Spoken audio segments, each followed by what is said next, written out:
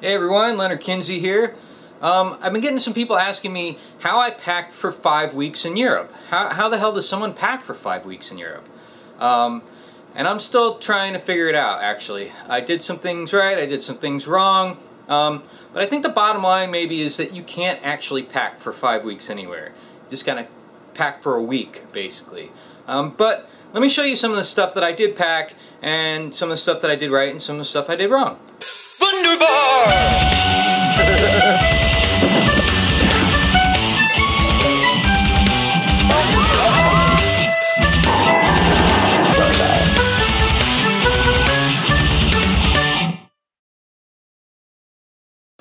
Okay, this is my suitcase. This is a Swiss gear suitcase. It's got wheels on the bottom, and it's pretty sturdy, and I've actually got a bigger one, the same type, just bigger, which I'm glad I didn't bring, because I packed this full of stuff and it was pretty heavy, and I bet you anything if I had brought the bigger one I would have packed that full of stuff and it would have been even heavier. As it was, this thing was a real pain in the ass dragging around everywhere, especially up and down steps and onto trains and off of trains, and I probably should have actually gotten something smaller. So pack as small as you can and pack as light as you can, and you will thank yourself later. So I also got a toiletries kit, and it's waterproof. Each of the little sections is waterproof, so if something leaks, it won't leak on everything else, and it won't leak on all your clothes. And it's got a hook on the top, and this is important because turns out bathrooms in Europe are really small, and counter space is at a premium in a bathroom there. So you can use this to hang it on the shower rod or anywhere else, and that frees up some counter space, which is really nice. So I've got Tide sink packets. You basically stop up a sink, dump this into it, fill up the sink with hot water, and then wash your clothes in the sink. And when you're done washing them, you've got a laundry line, hooks on each end, so you hook it onto someplace, hook it onto someplace else. It's fully adjustable and stretchy, and then you just hang your laundry on this. I'd say I did my laundry maybe 4 times when I was in Europe. I kept running out of socks. I don't know why that was. That's the thing I apparently did not pack enough of, so pack more socks than you expect. This is also great for laundry. This is Downy wrinkle releaser. So your clothes are gonna get wrinkled in the suitcase, and this helps a lot, so you don't have to break out the ironing board. Actually, a lot of the hotels and stuff don't have ironing boards or irons. And it's also nice if you have to clean your clothes in the sink and then air dry them. This will make them nice and soft afterwards. It also makes everything smell better, so if you do want to wear the same pair of jeans for 5 weeks every day without ever washing them, you could probably spray this on them every day and you'd be okay. You wouldn't stink too bad.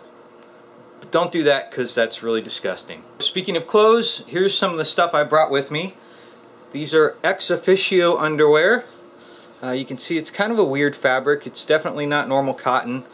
The great thing about these is that they dry really quick, like in like an hour sometimes.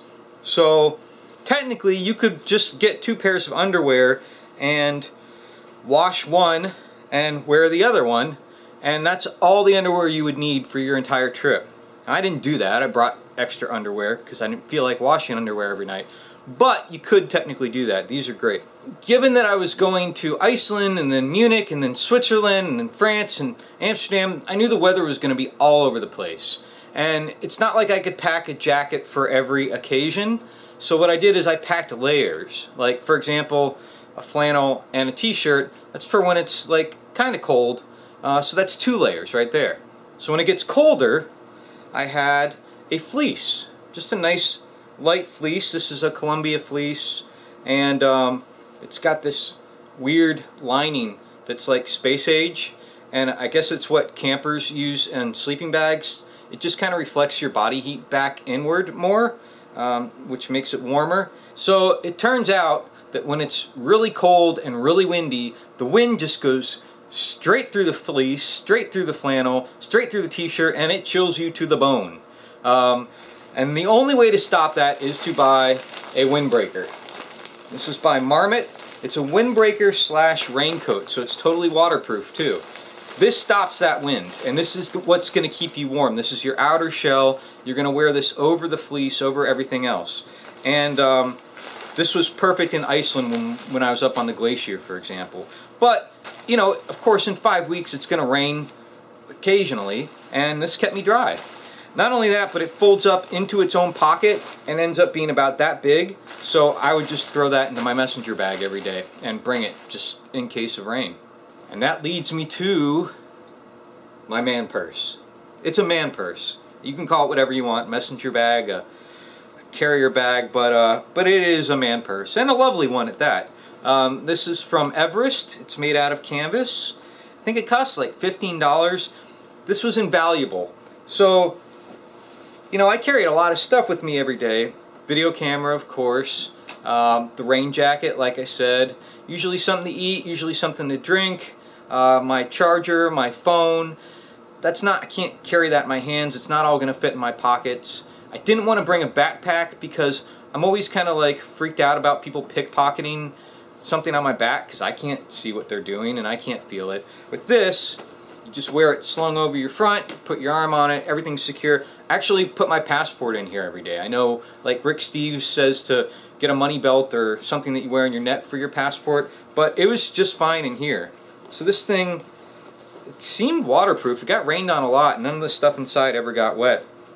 Lots of pockets. Pockets for your phone, pockets for other stuff, and yeah. I carried this with me every day of the trip, and it was invaluable, and you gotta get one of these if you're a guy. If you're a girl, you probably got a purse that you can use. But, you know, I think it looks kind of cool. I think it made me look like Indiana Jones, maybe. or not. Next up, shoes. So these are Skechers. They have memory foam insole. They're very comfortable, made out of canvas, very light. So what I was told was that no one in Europe wears tennis shoes all the time. And if you wear tennis shoes all the time, you're going to look like a tourist. And I didn't want to look like a tourist. So I got these. These are the comfort of tennis shoes, but they look kind of dressier. They look nicer. Turns out that's a load of shit. Everyone in Europe wears tennis shoes all the time. Obviously not in the nice restaurants. But either way, these are nice shoes to have. And what I did was I waterproofed these because I knew it was going to rain at least a few days during my trip. And so I got this Kiwi silicone waterproofing spray and did a few coats of this on them. It didn't really work at all. I'm not sure why. I don't know, maybe the silicone and the canvas don't get along or something. So that didn't work. It worked on some other stuff that I waterproofed. So what I did was I bought some beeswax and actually rubbed the sticks of beeswax all over the fabric of the shoes and then used a hairdryer to melt it into the fabric. And that actually worked. That actually waterproofed the shoes. So obviously you know that you've got to bring your prescription medications with you and your multivitamins and all that kind of crap. But what I'm telling you, and this is a hot tip, is bring every type of medicine that you might conceivably need over the course of the trip. So that's antacids, that's headache medicine. I don't even know if they sell ibuprofen over in Europe. I never saw it. That's cold medicine.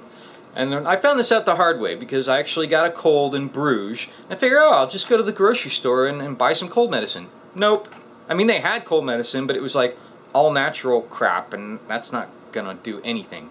So you actually have to go to a pharmacy that's manned by a doctor and get the cold medicine there. And all the cold medicine they had was really weird. I ended up getting this stuff. I have no idea what it is. We don't have this in the US. I took 2 of these as directed, and within 10 minutes was like laid out flat on the floor, passed out.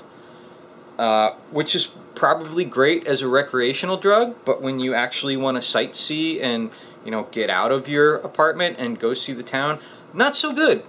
So I would have really been happy having my good old American cold medicine with me that actually gets rid of my symptoms instead of just knocking me flat on my ass. If anyone wants some of this, just leave your address in the comments below. So this is cool. This is a flask. It's like paper thin, and it folds up, you know, real thin. And what you do is you fill it up with a funnel, just like a regular flask, and it expands a lot. pretty cool. So I would fill this up with booze and take it on hikes with me and bring it into the theme parks. I think they sell these for people to bring booze into cruises, but anyway, I mean, it's nice just not having to carry a big, thick, heavy flask with you when these are light and fold up and will fit easily into your luggage. Okay, now on to some technology stuff.